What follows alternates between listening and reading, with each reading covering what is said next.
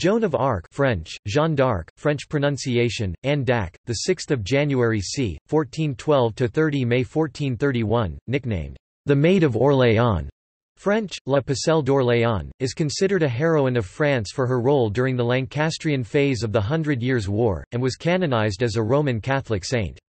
She was born to Jacques d'Arc and Isabelle Romay, a peasant family, at Domrémy in northeast France.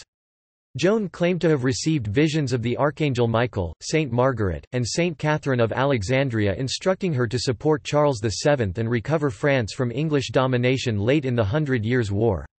The uncrowned King Charles VII sent Joan to the siege of Orléans as part of a relief mission. She gained prominence after the siege was lifted only 9 days later. Several additional swift victories led to Charles VII's coronation at Reims. This long-awaited event boosted French morale and paved the way for the final French victory. On 23 May 1430, she was captured at Compiègne by the Burgundian faction, a group of French nobles allied with the English. She was later handed over to the English and put on trial by the pro-English Bishop Pierre Cauchon on a variety of charges. After Cauchon declared her guilty, she was burned at the stake on 30 May 1431, dying at about 19 years of age. In 1456, an inquisitorial court authorized by Pope Calixtus III examined the trial, debunked the charges against her, pronounced her innocent, and declared her a martyr. In the 16th century she became a symbol of the Catholic League, and in 1803 she was declared a national symbol of France by the decision of Napoleon Bonaparte. She was beatified in 1909 and canonized in 1920. Joan of Arc is one of the 9 secondary patron saints of France, along with Saint Denis, Saint Martin of Tours, Saint Louis, Saint Michael, Saint Remy, Saint Petronia, Saint Radegonde and Saint Thérèse of Lisieux. Joan of Arc has remained a popular figure in literature, painting, sculpture, and other cultural works since the time of her death, and many famous writers, playwrights, filmmakers, artists, and composers have created, and continue to create, cultural depictions of her.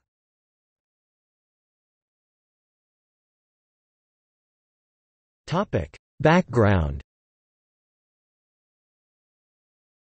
The Hundred Years' War had begun in 1337 as an inheritance dispute over the French throne, interspersed with occasional periods of relative peace. Nearly all the fighting had taken place in France, and the English army's use of chevauchée tactics, destructive, scorched earth raids, had devastated the economy. The French population had not regained its former size prior to the Black Death of the mid-14th century, and its merchants were isolated from foreign markets. Prior to the appearance of Joan of Arc, the English had nearly achieved their goal of a dual monarchy under English control, and the French army had not achieved any major victories for a generation.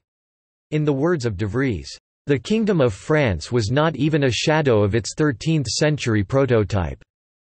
The French king at the time of Joan's birth, Charles VI, suffered from bouts of insanity and was often unable to rule.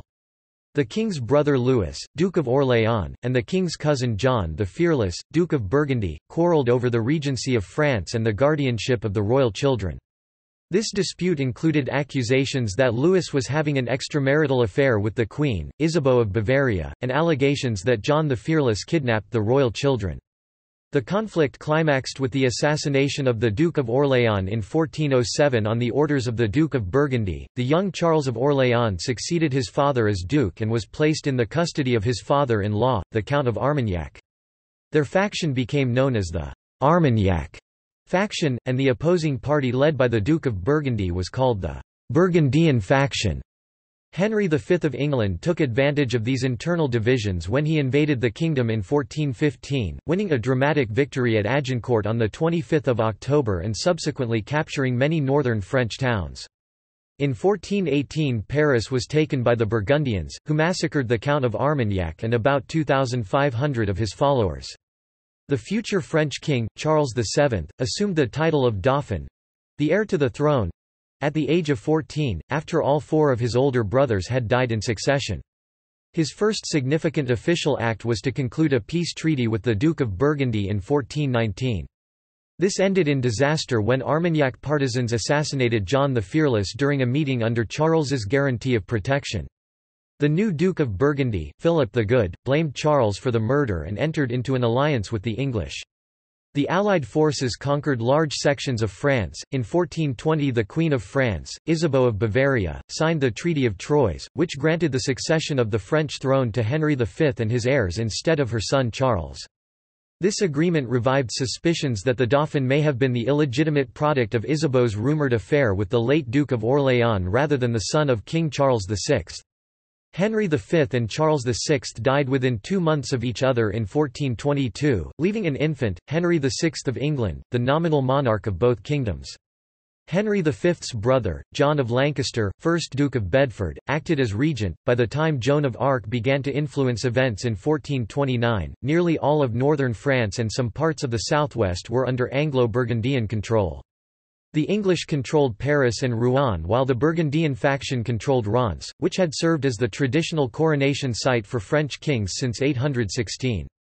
This was an important consideration since neither claimant to the throne of France had been officially crowned yet. In 1428 the English had begun the siege of Orléans, one of the few remaining cities still loyal to Charles VII and an important objective since it held a strategic position along the Loire River, which made it the last obstacle to an assault on the remainder of the French heartland. In the words of one modern historian, "On the fate of Orléans hung that of the entire kingdom." No one was optimistic that the city could long withstand the siege. For generations, there had been prophecies in France which promised France would be saved by a virgin from the borders of Lorraine, who would work miracles, and that France will be lost by a woman and shall thereafter be restored by a virgin. The second prophecy predicating France would be lost by a woman was taken to refer to Isabeau's role in signing the Treaty of Troyes.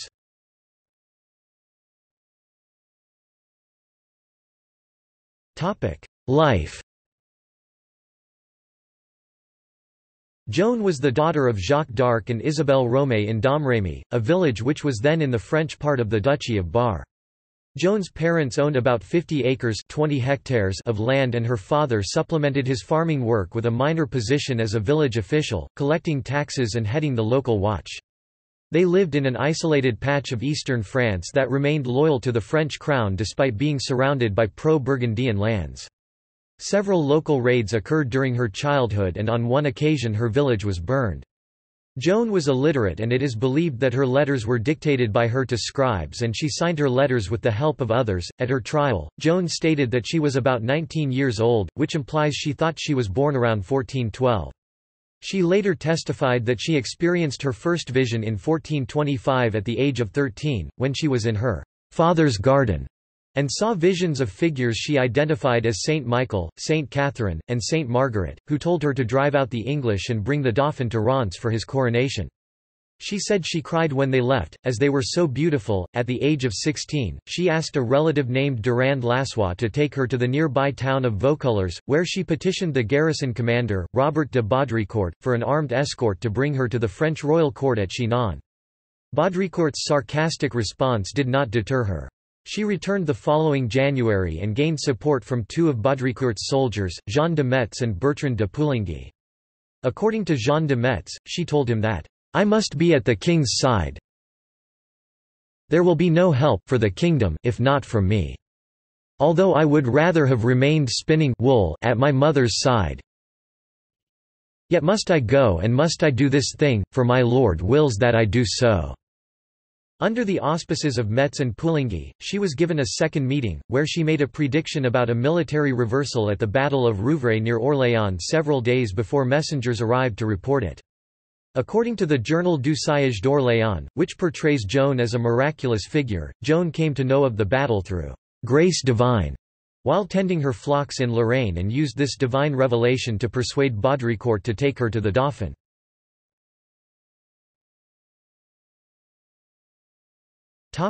Rise. Robert de Baudricourt granted Joan an escort to visit Chinon after news from Orléans confirmed her assertion of the defeat. She made the journey through hostile Burgundian territory disguised as a male soldier, a fact which would later lead to charges of cross-dressing against her, although her escort viewed it as a normal precaution.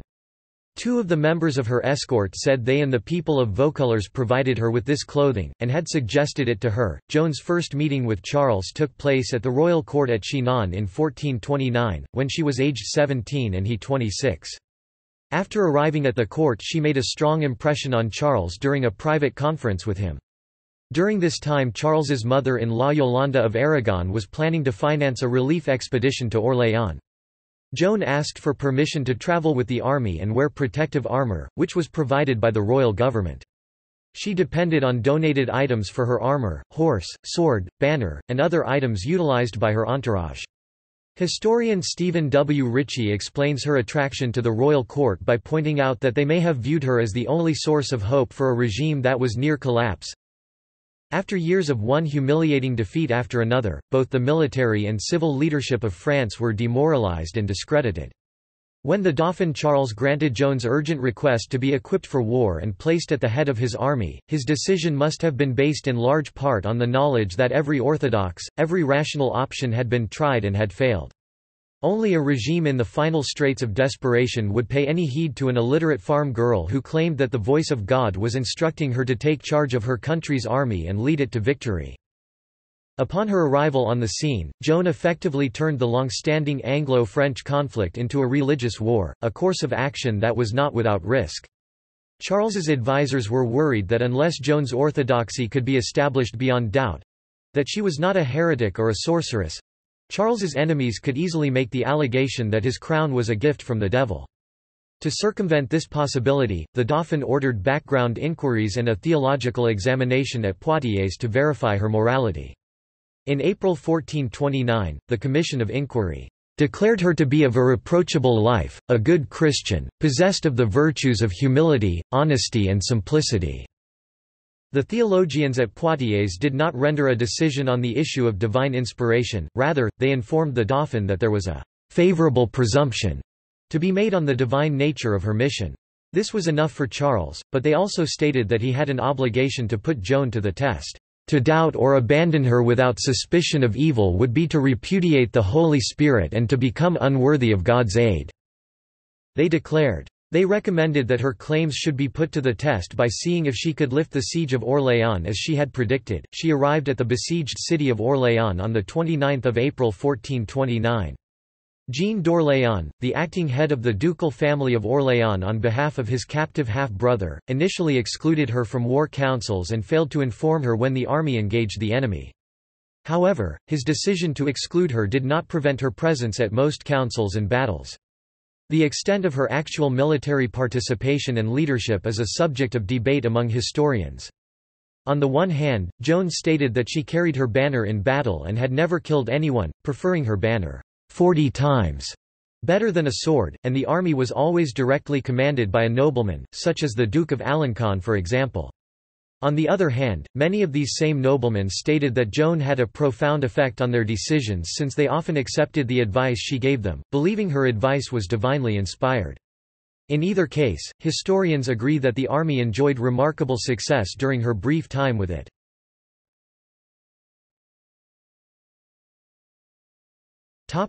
Military campaigns.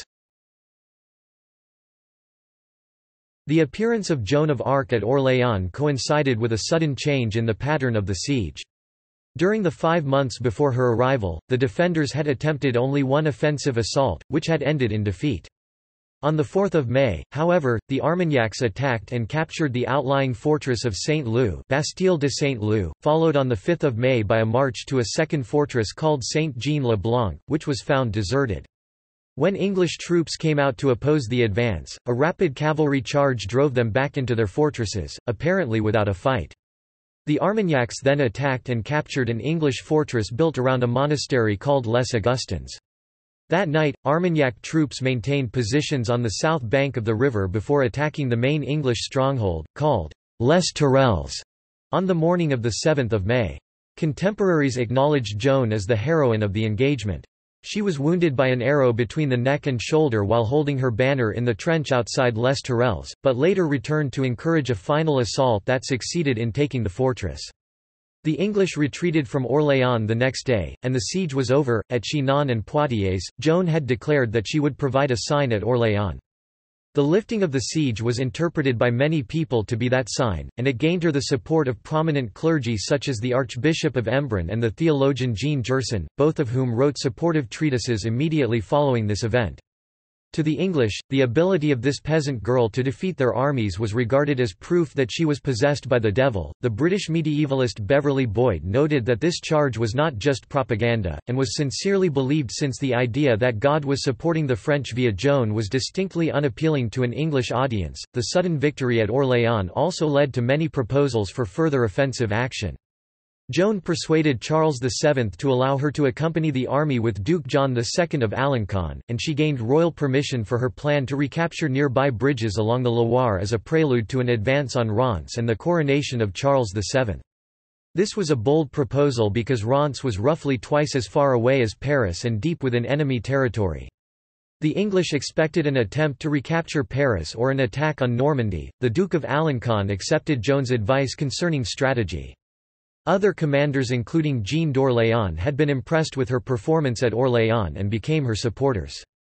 Alencon credited her with saving his life at Jargeau, where she warned him that a cannon on the walls was about to fire at him. During the same siege she withstood a blow from a stone that hit her helmet while she was near the base of the town's wall. The army took Jargeau on 12 June, Meung-sur-Loire on 15 June, and Beaugency on 17 June. The English army withdrew from the Loire Valley and headed north on 18 June, joining with an expected unit of reinforcements under the command of Sir John Fastolfe. Joan urged the Armagnacs to pursue, and the two armies clashed southwest of the village of Patay. The battle at Patay might be compared to Agincourt in reverse. The French vanguard attacked a unit of English archers who had been placed to block the road. A rout ensued that decimated the main body of the English army and killed or captured most of its commanders. Fastolfe escaped with a small band of soldiers and became the scapegoat for the humiliating English defeat. The French suffered minimal losses. The French army left Gien on 29 June on the march toward Reims and accepted the conditional surrender of the Burgundian-held city of Auxerre on 3 July. Other towns in the army's path returned to French allegiance without resistance. Troyes, the site of the treaty that tried to disinherit Charles VII, was the only one to put up even brief opposition. The army was in short supply of food by the time it reached Troyes. But the army was in luck. A wandering friar named Brother Richard had been preaching about the end of the world at Troyes and convinced local residents to plant beans, a crop with an early harvest. The hungry army arrived as the beans ripened. Troyes capitulated after a bloodless four-day siege. Reims opened its gates to the army on 16 July 1429. The coronation took place the following morning. Although Joan and the Duke of Alencon urged a prompt march toward Paris, the royal court preferred to negotiate a truce with Duke Philip of Burgundy. The Duke violated the purpose of the agreement by using it as a stalling tactic to reinforce the defence of Paris. The French army marched past a succession of towns near Paris during the interim and accepted the surrender of several towns without a fight. The Duke of Bedford led an English force and confronted the French army in a standoff at the Battle of Montepilloy on 15 August. The French assault at Paris ensued on 8 September. Despite a wound to the leg from a crossbow bolt, Joan remained in the inner trench of Paris until she was carried back to safety by one of the commanders. The following morning the army received a royal order to withdraw. Most historians blame French Grand Chamberlain Georges de la Tremoille for the political blunders that followed the coronation. In October, Joan was with the royal army when it took Saint-Pierre-le-Moutier, followed by an unsuccessful attempt to take La Charité-sur-Loire in November and December. On 29 December, Joan and her family were ennobled by Charles VII as a reward for her actions.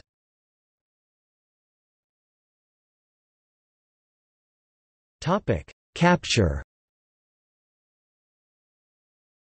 A truce with England during the following few months left Joan with little to do. On 23 March 1430, she dictated a threatening letter to the Hussites, a dissident group which had broken with the Catholic Church on a number of doctrinal points and had defeated several previous crusades sent against them. Joan's letter promises to "remove your madness and foul superstition, taking away either your heresy or your lives." Joan, an ardent Catholic who hated all forms of heresy together with Islam, also sent a letter challenging the English to leave France and go with her to Bohemia to fight the Hussites, an offer that went unanswered. The truce with England quickly came to an end. Joan travelled to Compiègne the following May to help defend the city against an English and Burgundian siege. On 23 May 1430 she was with a force that attempted to attack the Burgundian camp at Margny north of Compiègne, but was ambushed and captured. When the troops began to withdraw toward the nearby fortifications of Compiègne after the advance of an additional force of 6,000 Burgundians, Joan stayed with the rear guard. Burgundian troops surrounded the rear guard, and she was pulled off her horse by an archer. She agreed to surrender to a pro-Burgundian nobleman named Lionel of Vendôme, a member of Jean de Luxembourg's unit. Joan was imprisoned by the Burgundians at Beaurevoir Castle. She made several escape attempts, on one occasion jumping from her 70-foot (21 meters) tower, landing on the soft earth of a dry moat, after which she was moved to the Burgundian town of Arras. The English negotiated with their Burgundian allies to transfer her to their custody, with Bishop Pierre Cauchon of Beauvais, an English partisan, assuming a prominent role in these negotiations and her later trial. The final agreement called for the English to pay the sum of 10,000 livres tournois to obtain her from Jean de Luxembourg, a member of the Council of Duke Philip of Burgundy. The English moved Joan to the city of Rouen, which served as their main headquarters in France. Historian Pierre Champion notes that the Armagnacs attempted to rescue her several times by launching military campaigns toward Rouen while she was held there. One campaign occurred during the winter of 1430–1431, another in March 1431, and one in late May shortly before her execution. These attempts were beaten back. Champion also quotes 15th-century sources that say Charles VII threatened to exact vengeance upon Burgundian troops whom his forces had captured and upon the English and women of England, in retaliation for their treatment of Joan.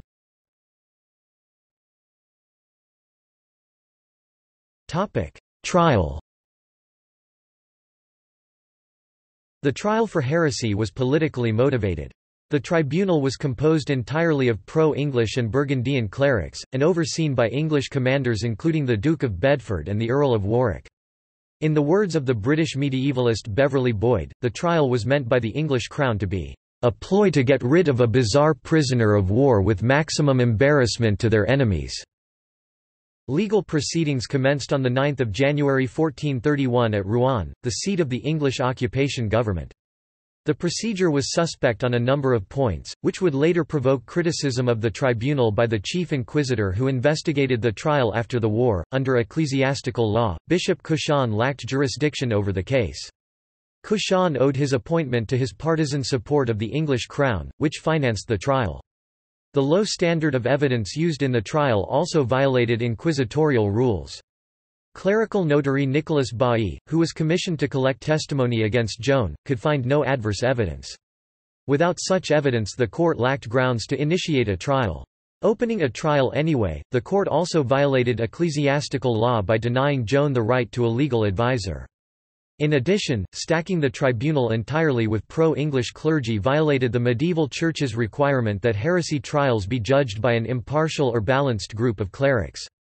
Upon the opening of the first public examination, Joan complained that those present were all partisans against her and asked for ecclesiastics of the French side to be invited in order to provide balance.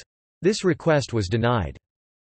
The vice-inquisitor of northern France, Jean Lemaitre, objected to the trial at its outset, and several eyewitnesses later said he was forced to cooperate after the English threatened his life.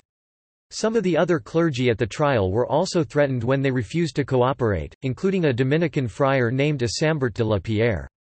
These threats, and the domination of the trial by a secular government, were violations of the Church's rules and undermined the right of the Church to conduct heresy trials without secular interference. The trial record contains statements from Joan that the eyewitnesses later said astonished the court, since she was an illiterate peasant and yet was able to evade the theological pitfalls the tribunal had set up to entrap her. The transcript's most famous exchange is an exercise in subtlety. Asked if she knew she was in God's grace, she answered, "If I am not, may God put me there, and if I am, may God so keep me." The question is a scholarly trap. Church doctrine held that no one could be certain of being in God's grace. If she had answered yes, then she would have been charged with heresy.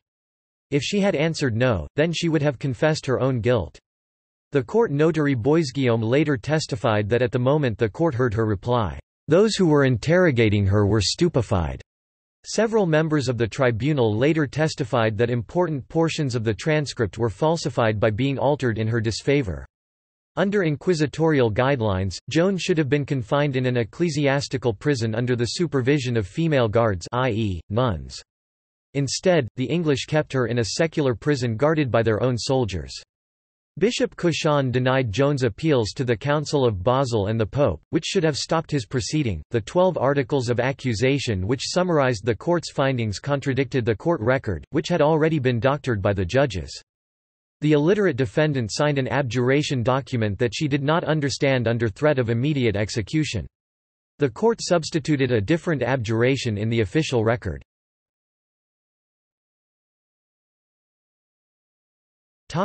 Cross-dressing charge.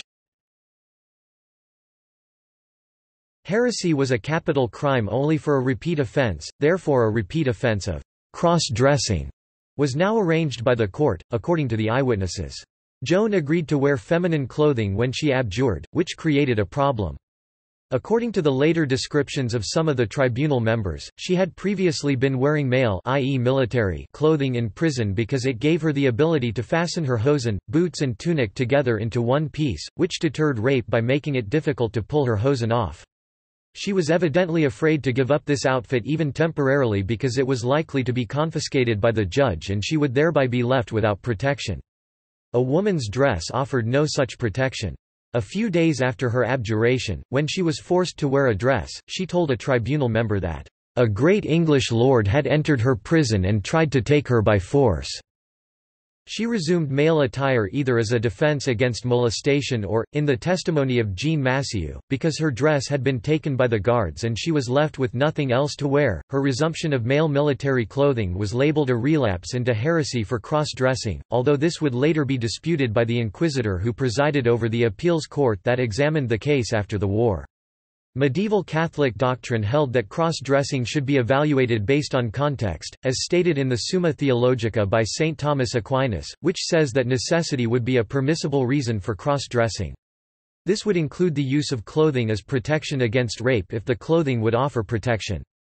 In terms of doctrine, she had been justified in disguising herself as a pageboy during her journey through enemy territory, and she was justified in wearing armor during battle and protective clothing in camp and then in prison.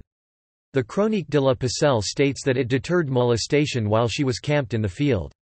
When her soldier's clothing was not needed while on campaign, she was said to have gone back to wearing a dress.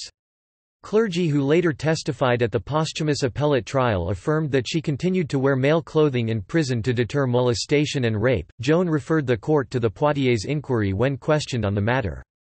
The Poitiers record no longer survives, but circumstances indicate the Poitiers clerics had approved her practice. She also kept her hair cut short through her military campaigns and while in prison. Her supporters, such as the theologian Jean Gerson, defended her hairstyle for practical reasons, as did Inquisitor Briel later during the appellate trial. Nonetheless, at the trial in 1431 she was condemned and sentenced to die. Boyd described Joan's trial as so unfair that the trial transcripts were later used as evidence for canonizing her in the 20th century.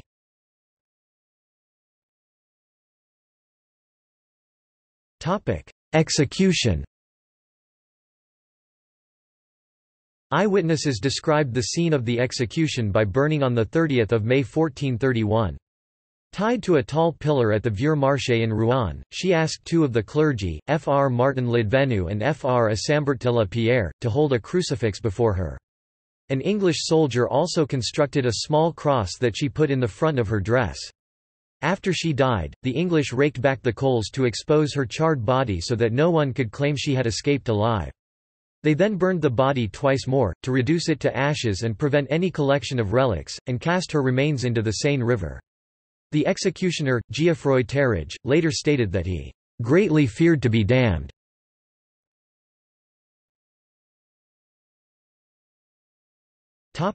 Posthumous events. The Hundred Years' War continued for 22 years after her death. Charles VII retained legitimacy as the King of France in spite of a rival coronation held for Henry VI at Notre Dame Cathedral in Paris on 16 December 1431, the boy's 10th birthday. Before England could rebuild its military leadership and force of longbowmen lost in 1429, the country lost its alliance with Burgundy when the Treaty of Arras was signed in 1435.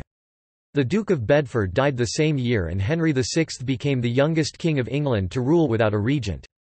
His weak leadership was probably the most important factor in ending the conflict. Kelly de Vries argues that Joan of Arc's aggressive use of artillery and frontal assaults influenced French tactics for the rest of the war. In 1452, during the posthumous investigation into her execution, the Church declared that a religious play in her honor at Orléans would allow attendees to gain an indulgence, remission of temporal punishment for sin, by making a pilgrimage to the event.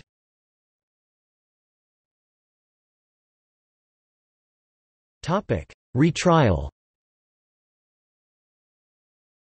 A posthumous retrial opened after the war ended.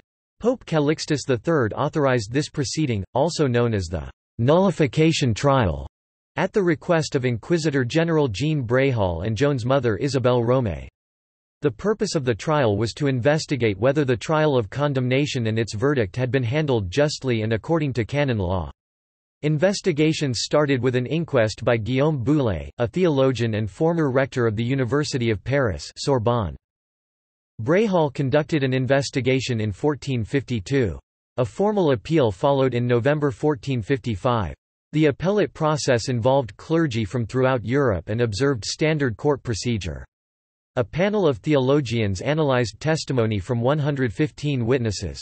Bréhal drew up his final summary in June 1456, which describes Joan as a martyr and implicated the late Pierre Cauchon with heresy for having convicted an innocent woman in pursuit of a secular vendetta. The technical reason for her execution had been a biblical clothing law. The nullification trial reversed the conviction in part because the condemnation proceeding had failed to consider the doctrinal exceptions to that stricture. The appellate court declared her innocent on 7 July 1456.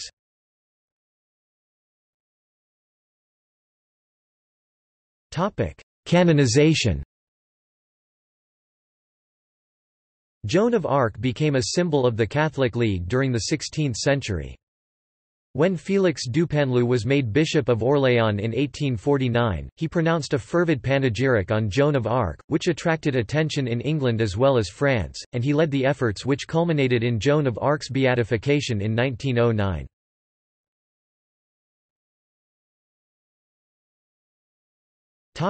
Legacy.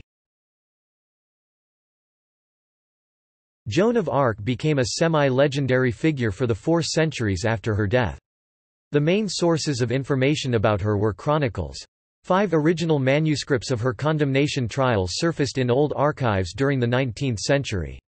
Soon, historians also located the complete records of her rehabilitation trial, which contained sworn testimony from 115 witnesses, and the original French notes for the Latin condemnation trial transcript.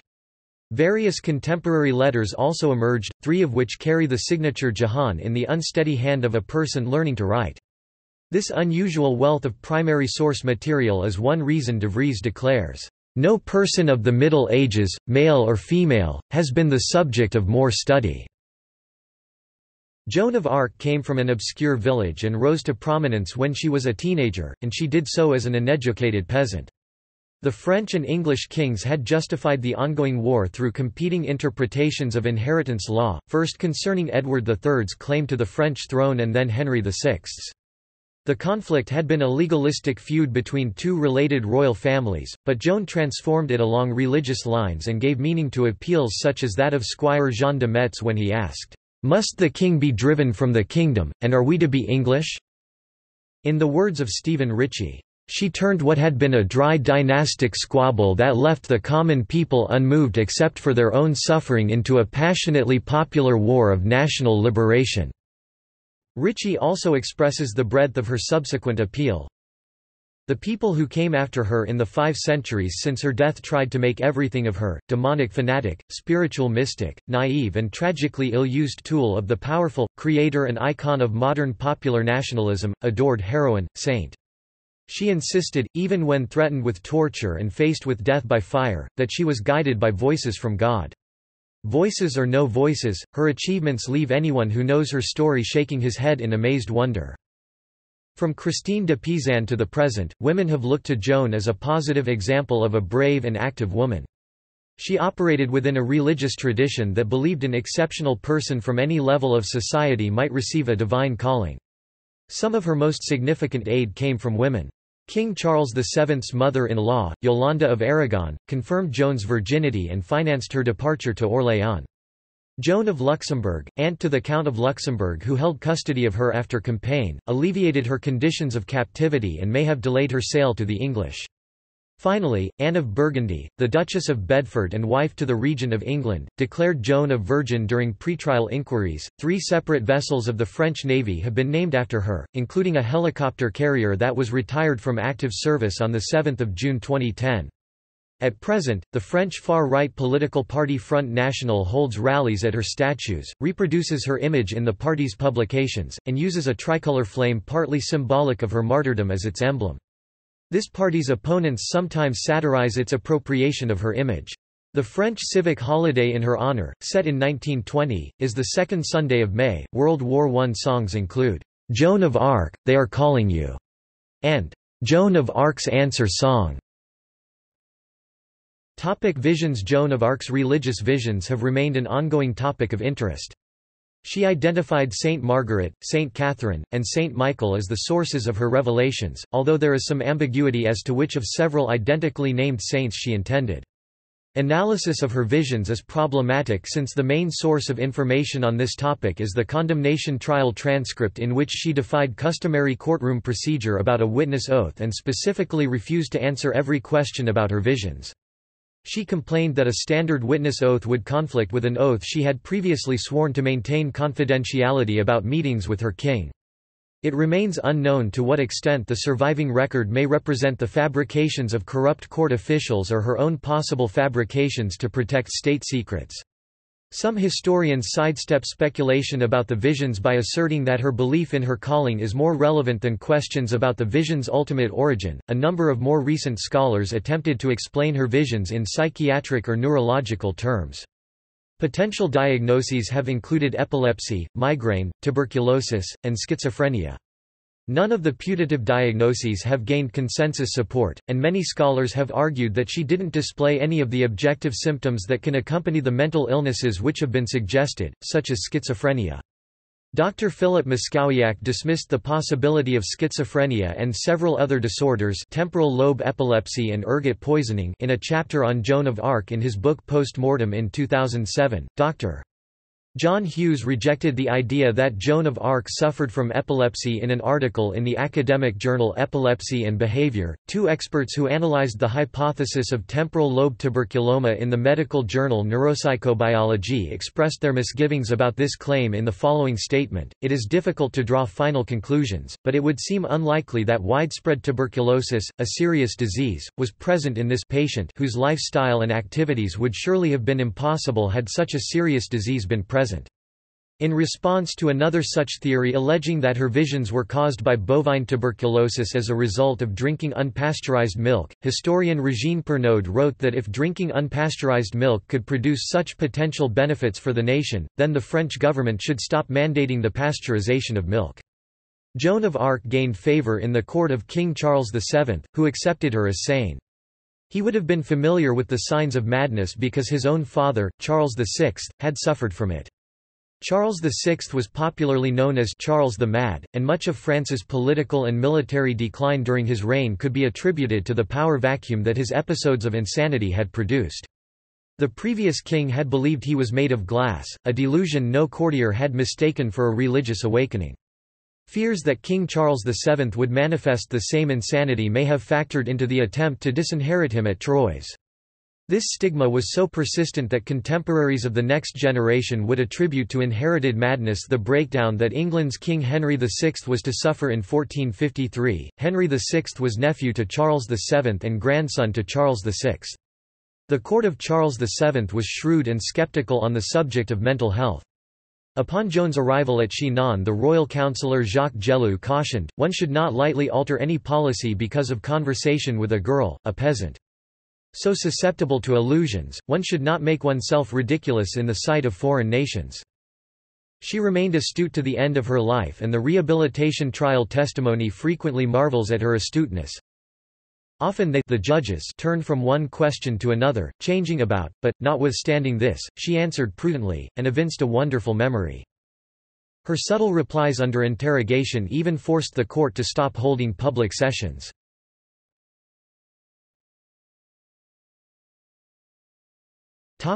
Alleged relics. In 1867, a jar was found in a Paris pharmacy with the inscription, "Remains found under the stake of Joan of Arc, Virgin of Orleans." They consisted of a charred human rib, carbonized wood, a piece of linen and a cat femur—explained as the practice of throwing black cats onto the pyre of witches. They are now in the Museum of Art and History in Chinon. In 2006, Philippe Charlier, a forensic scientist at Raymond Poincaré University Hospital was authorized to study the relics. Carbon-14 tests and various spectroscopic analyses were performed, and the results determined that the remains come from an Egyptian mummy from the 6th to the 3rd century BC. The charred appearance was the result of the embalming substances, not from combustion. Large amounts of pine pollen were also found, consistent with the presence of resin used in mummification, and some unburned linen was found and was determined to be similar to that used to wrap mummies. The noted perfumers Guerlain and Jean Pateau said that they could smell vanilla in the remains, also consistent with mummification. Apparently the mummy was part of the ingredients of medieval pharmacopoeia, and it was relabeled in a time of French nationalism.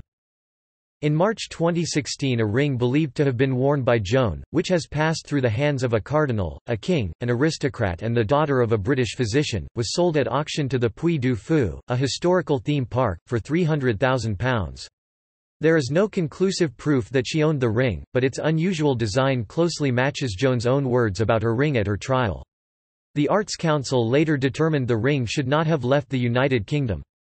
The purchasers appealed, including to Elizabeth II, and the ring was allowed to remain in France. The ring was reportedly first passed to Cardinal Henry Beaufort, who attended Joan's trial and execution in 1431.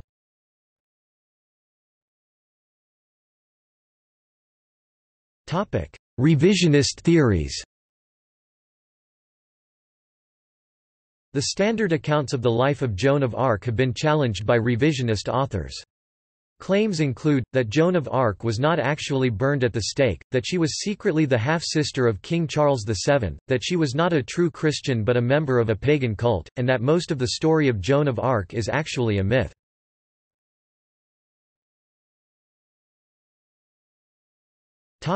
See also: Timeline of Joan of Arc, Jean II, Duke of Alencon, commander in the French Royal Army, Gilles de Rais, commander in the French Royal Army, Joanna of Flanders, countess who led an army earlier in the 100 Years' War, Jean V de Bueil, Count of Sancerre who served in the Royal Army when Joan was there. Guy XIV de Laval, Count of Laval, wrote a famous letter mentioning Joan and served in the army. André de Loyac, brother of the above, Lord of Loyac, later Marshal of France, served in the army with Joan. Marie of Anjou, wife of Charles VII. Pierron, mystic who may have met Joan of Arc, and was burned at the stake for defending Joan's reputation. André César Vermeer, sculpted a famous statue of Joan of Arc. Jamila Bohiard, FLN militant known as Algeria's Joan of Arc. Maria Pita and Agustina de Aragon, Spanish military heroines likened to Joan of Arc. Madeleine de Verchères, 17th-century New France colonist known as Canada's Joan of Arc. Footnotes